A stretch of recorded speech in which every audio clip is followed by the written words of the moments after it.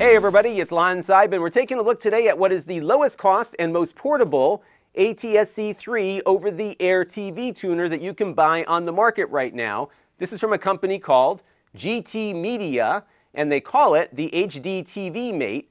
What you do is you plug the USB end into an Android device that can include a smart television, a phone, a TV box, a tablet.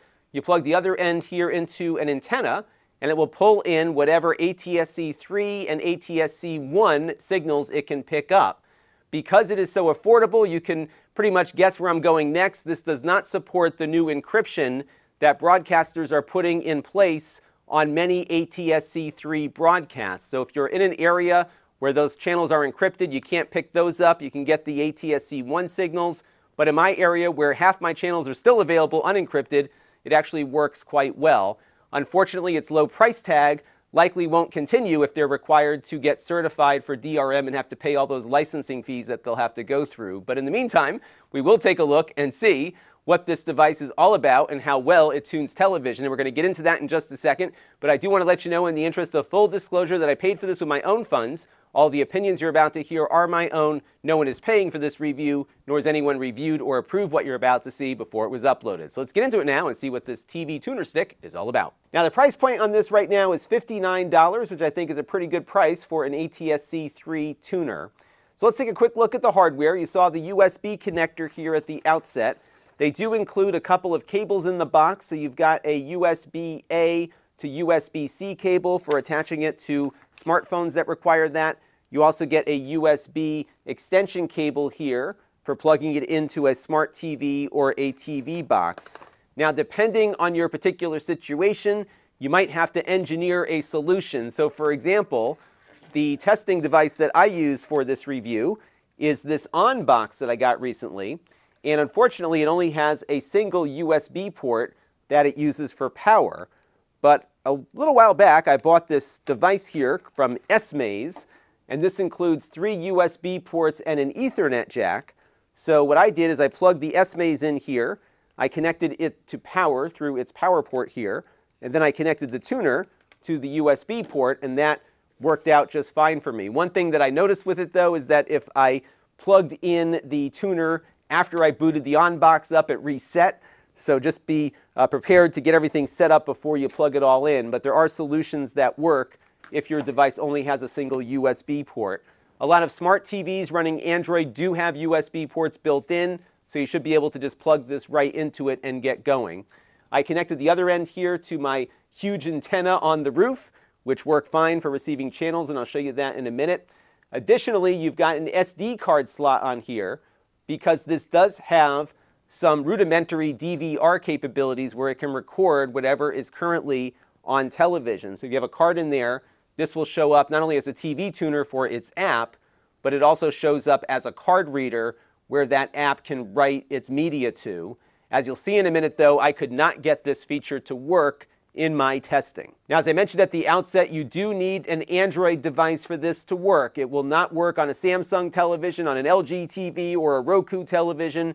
Your TV needs to be running Android TV or Google TV in order for this to be compatible. It's because it relies on an app to do its business. But if you are on an Android device and you have this plugged in, it will go out initially and scan the air for channels that it can pick up, both ATSC 3 and ATSC 1 channels.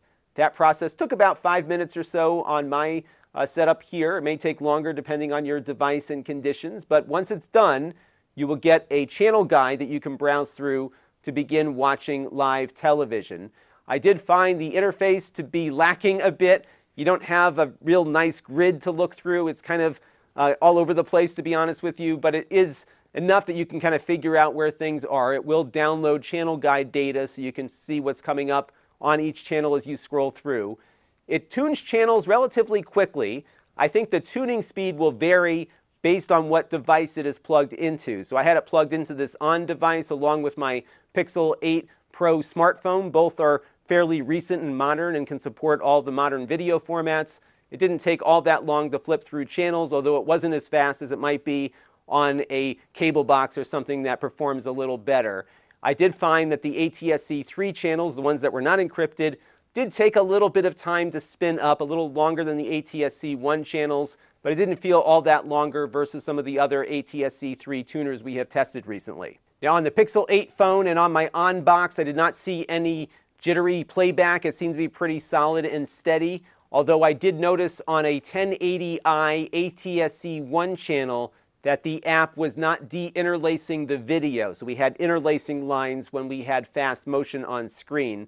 I'm not sure if that's a function of the Unbox or whether or not it will do that on every Android device that it's plugged into, but that was definitely something that stuck out. Now, if you try to tune into an ATSC 3 encrypted broadcast, you will, of course, get a message on screen saying that it's unable to decrypt that channel.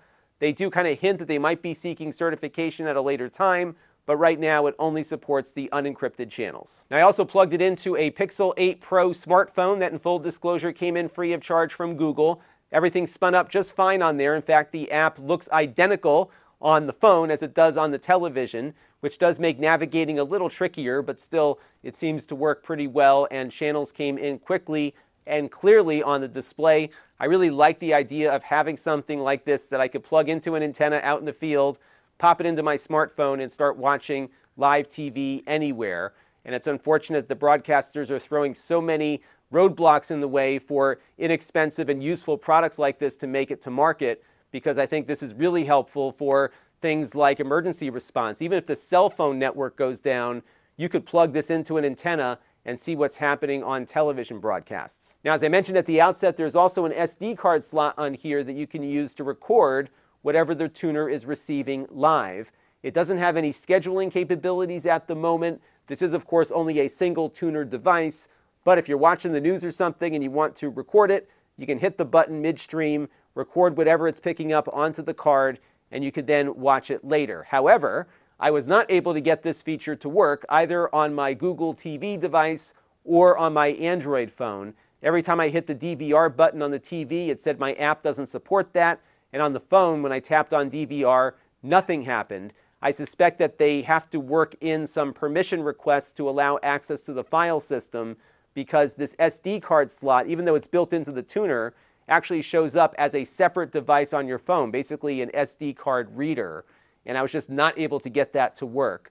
I know the Antenna Man did get it working in his review on the box that they had sent over for his evaluation. So I think it might just be an issue with some of the newer versions of Android. But right now, I was not able to get the recording to work on my unit at all. Now, I did find that the interface does need a little bit of polish.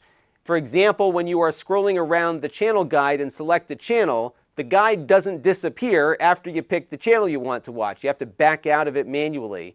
Additionally, you will get a very helpful information card that pops up when you tune into a channel. You'll know whether you're on ATSC 3 or 1, what audio format you're using, and there's even a signal strength indicator. The problem is that information panel disappears very quickly, and I couldn't figure out a way to pull it back up without having to tune off the channel and tune back onto it again. So there's a couple of things that they can adjust to make the interface, I think, feel a little more polished. But the playback, at least, in my experience, was just fine once you got a TV station going on the device.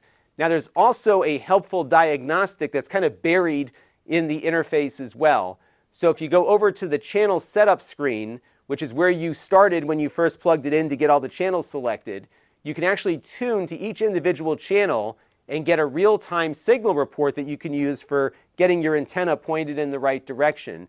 You can't watch what is being tuned in on that channel, but you can at least see it tuning to it and the signal strength so you can get your antenna into the right spot for the best reception. So overall, I would not consider this to be a primary tuning device, but if you are looking for a portable solution for tuning into ATSC 3 channels and ATSC 1 on your Android smartphone, this is a good solution. Once you get the TV channel pulled up, it actually plays back just fine. There's a lot of rough edges they have to stamp out on here, but what I found interesting about this product is that we see really how much an ATSC 3 tuner should cost. Not all that much, and unfortunately, these are not going to be inexpensive once all of the channels are encrypted, which is the broadcaster's plan.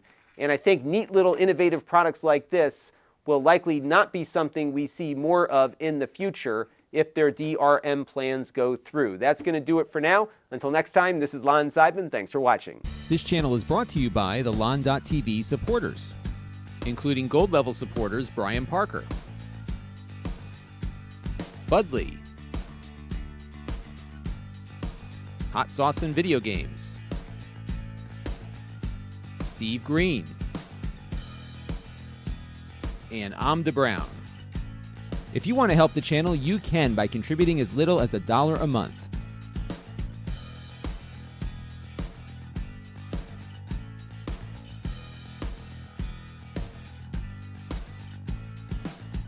Head over to lon.tv/support to learn more.